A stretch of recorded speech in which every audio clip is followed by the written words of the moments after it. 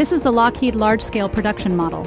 It was built to test the VTOL system as part of the Joint Advanced Strike Technology Program, the precursor to the Joint Strike Fighter program that eventually spawned the F-35 Lightning II.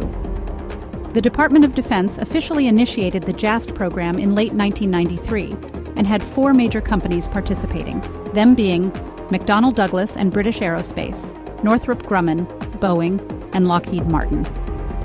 One primary requirement of the program, much like the one set by the future JSF program, was the integration of STOVL capabilities.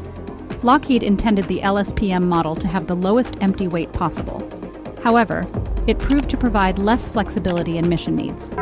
Nevertheless, with the change in design and mission parameters set by the eventual merger into the JSF program, the LSPM largely remained unused. And thus, it can be found today, rusting away at Carswell Air Force Base in Fort Worth, Texas.